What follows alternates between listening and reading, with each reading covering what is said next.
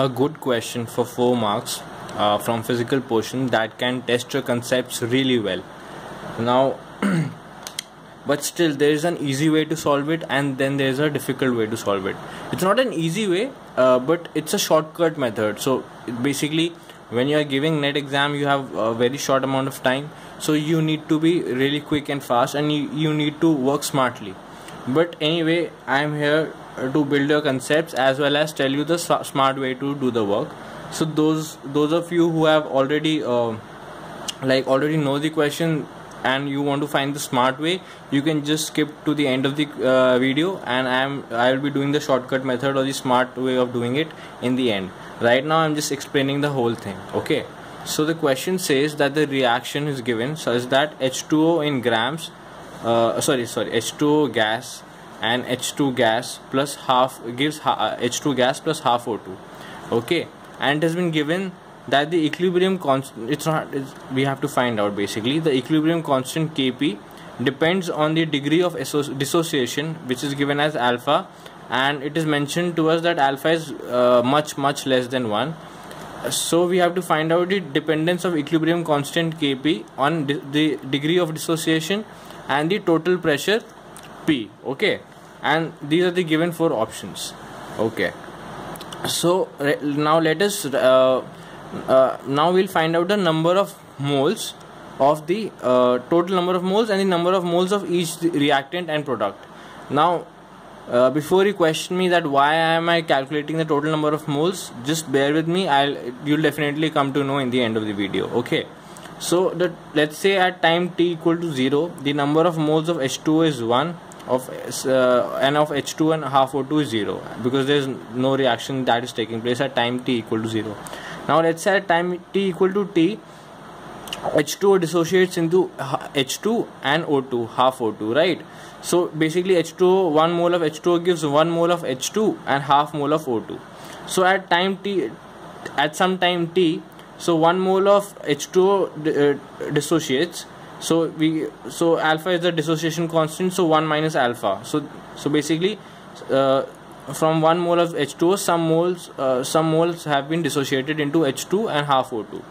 So if alpha moles of H2 have been dissociated, then we'll get alpha moles of H2 and we'll get half alpha moles of O2, because 1 mole of H2O gives half mole of O2. So if alpha moles of H2O have been dissociated, then we'll get half alpha moles of O2. So if we find out the total number of moles at time t equal to t, then it is basically 1 minus alpha plus half alpha, which gives us 1 plus half alpha. Okay, fine. Now what we do is we find out the mole fraction. Now mole fraction is what? The given number of, so for example we need to find out the mole fraction of H2O. So the mole fraction of H2O is nothing but number of moles of H2O upon total number of moles. Now what are the total number of moles that we have found out? The total number of moles is equal to 1 plus half alpha, and 1 minus alpha is the number of moles of H2O. Okay, so 1 minus alpha upon 1 plus 2 alpha. Similarly, for mole fraction of H2 will be number of moles of H2 alpha upon total number of moles 1 plus half alpha, and similarly mole fraction of O2 will be number of moles of O2 half alpha upon total number of moles, that is 1 plus half alpha. Okay, now what is Kp? Kp is nothing but it is the partial pressure of the products upon the partial pressure of the reactant raised to the power the coefficient. Okay, so over here, now remember the partial pressure is only calculated for gases. So had there been solid in any one of these compounds, then we would have not calculated the partial pressure for that particular compound. But since all of them are gases, so we need to we need to put the partial pressures of each of the following molecules in the Kp equation. So we can see half O2. So first we calculate in the numerator the product. So this is partial pressure of O2 to the power half, because the coefficient of O2 is half, into partial pressure of H2, and there is only 1 mole, so there is raised to the power 1 basically, and raised to the power 1 is nothing but the number itself. Okay, similarly upon the partial pressure of H2O, and H2 also has one mole, so that means pH2 is also equal to itself. Okay, now the concept why I was finding the mole fraction was because partial pressure is equal to mole fractions into total pressure. Okay, and if you see that that we need to find Kp in terms of total pressure. Okay, it's given Kp in terms of total pressure. We do not need to find Kp in terms of partial pressure. That's why there was a need to introduce total pressure, and total pressure could only be introduced if we multiply it by mole fraction. Okay, so now what we do is, so Kp is equal to, we write the mole fraction. So mole fraction for O2 was what? Half alpha upon 1 plus half alpha. Okay, so we write here half alpha upon 1 plus half alpha into P. Sorry for my handwriting, this is into P to the power half. Similarly, mole fractions of H2, mole fraction of H2 is what? Alpha upon 1 plus 2 alpha. So alpha upon 1 plus 2 alpha into pressure P. Okay, and then coming on to pH2O, so the mole fraction for pH2O was half alpha upon 1 plus 2 alpha. So this is equal to 1 minus alpha upon 1 plus 2 alpha, partial pressure of H2O. So that means 1 minus alpha upon 1 plus 2 alpha into the total pressure P.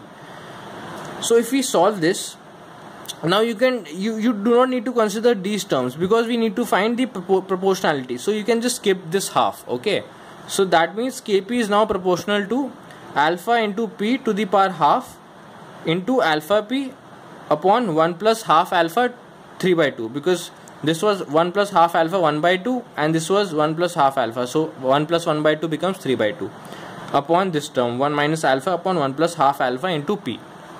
So this implies this is proportional to alpha P 3 by 2, again 1 by 2 plus 1 becomes 3 by 2 upon, now what we do is we solve the denominator for both of them.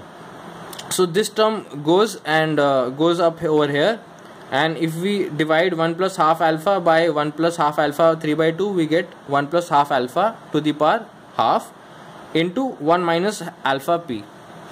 Okay, just if I am going too fast, just pause the video once. It's very simple maths, you can easily calculate it. Okay, and if you have any doubts, you can just put it down in the comment box.